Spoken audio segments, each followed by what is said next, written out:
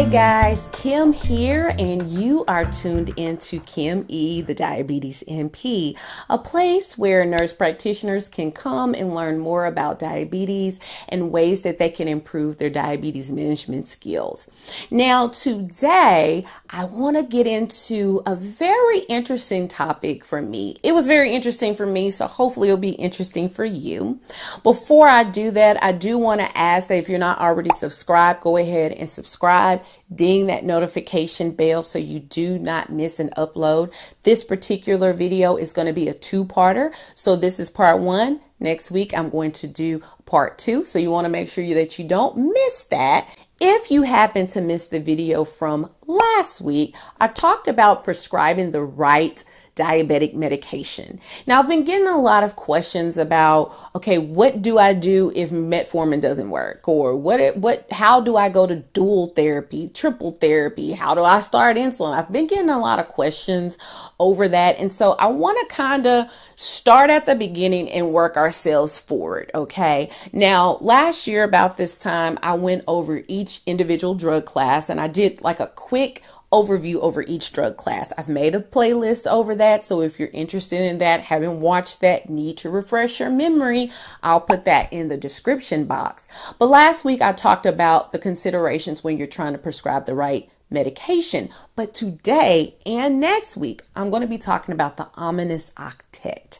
Now, here's the thing about the ominous octet. It's ever changing because we also happen to have the egregious 11 that's on the horizon, And so, but today, really where we've been hanging out when it comes to the issue that I'm going to be talking about today, the ominous octet is where we're going to start. I'm not going to get into the egregious 11 because it's still kind of developing. But what I will say here is, what is the ominous octet? Well, basically, it's the 8 dysfunctions that happen within the body that causes hyperglycemia. Okay, kind of like the reasons why a person would have high blood sugar. What is going on in the body? The main things that happen to cause that hyperglycemia. So if you're interested in learning more about this and what you can do about this, stay tuned. We're going to get into it. Now, let's talk ominous octet. Now, the thought about the ominous octet when it comes to medications is that if you correct the dysfunction, the defect, that you can correct the hyperglycemia. And here's the thing when it comes to medications. Medications, the different drug classes, they actually correct the different defects. Now, some drug classes correct more, than one defect.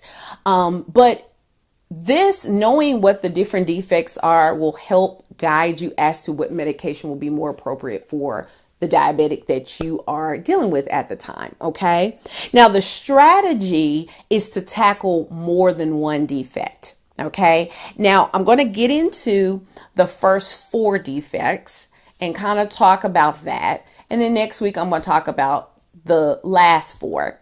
Now, the thing with these defects, certain medications, depending on what it is, they correct it. Now, I'm not going to talk about that. I do have something coming up where here in the coming months where I'm going to go more into the different medications and on a more deeper dive.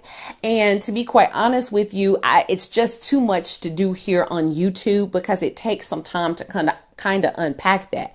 But if you are interested in learning more about that, I'm going to put a link in the description box of a wait list of when that comes out, you would like to be notified of that. And we will go offline, off YouTube, to be able to dive more in detail about that. I try to be very mindful of my time and how long my videos are here. And what I am planning, what I got coming up will be more of like a course, more of like a master class kind of something. And if you are interested in being able to discuss it more and have more of a live teaching or more of an in-depth teaching, you would definitely want to get on this wait list so I can email you when it becomes available. I'm working on it, trying to figure out like the best way to do that. So I'll go ahead and leave that link in the description box. Okay, defect number 1, the decrease in insulin secretion. Okay, when you have a decrease in insulin secretion, you're going to have hyperglycemia. Okay, that's what hyperglycemia is going to result in.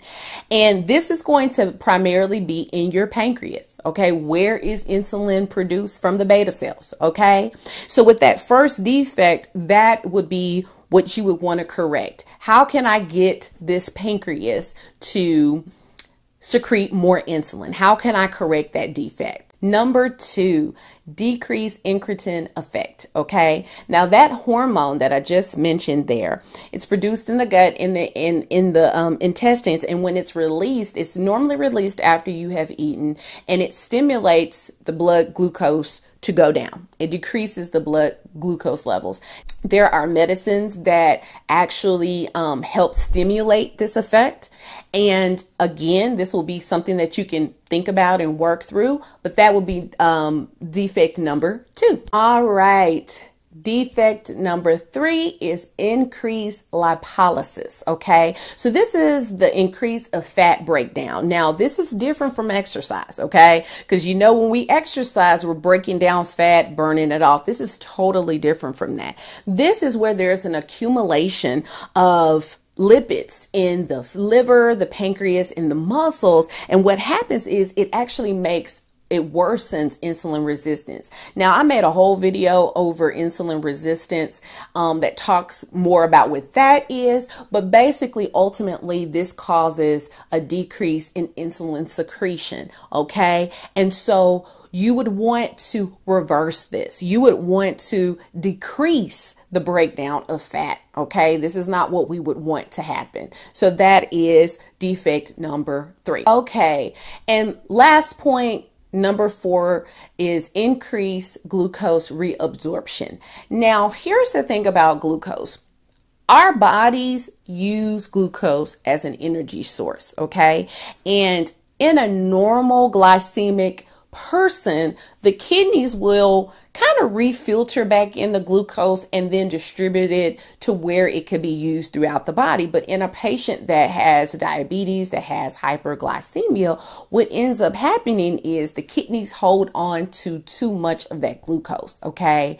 And what happens is it's more than what the body can use. And then now you have an accumulation of glucose and hence hyperglycemia. And so with this defect, there's an increased level of glucose being reabsorbed. And so with the medication that you would choose for this would actually correct this by decreasing that reabsorption. Okay. Okay, guys, this was a quick video. I try not to get too in detail because, again, like I said, I try to be very mindful of how long these videos are. Okay, I know everyone's busy, and this is not the platform that I want to do a deep dive on, because I do know that people view my content on different levels. Some people just need it as a refresher. Some people need a deeper dive, and I get your messages, I get your DMs, your comments, your emails. And so just based off of just those things, the responses from people, I do realize that there are people who need more of a detailed deep dive, and there are people who would like to go a little bit more in detail. And like I said at the beginning of the video, I am putting together something that's off this platform that would be more of like a course, more of like a class. And if you are interested in that, again, I'm going to put the link for the wait list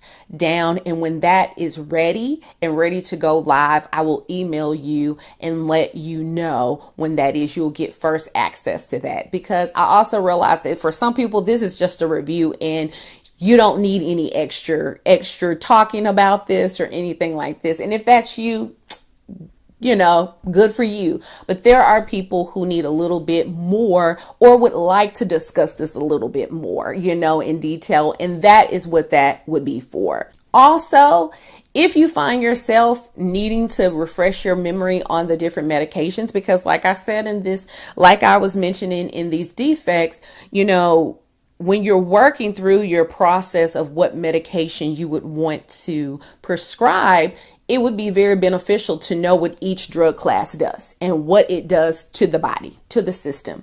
And so again, I'm going to put the link to the playlist to all those different medication classes. Also, if you don't mind, go ahead and subscribe to my channel, ding the notification bell so you do not miss an upload. I'm going to do part 2 next week. So you don't want to miss that, because I'm going to give you the next 4 defects. And one more thing before I let you guys go. Let us never, ever leave a nurse behind. Goodbye, guys.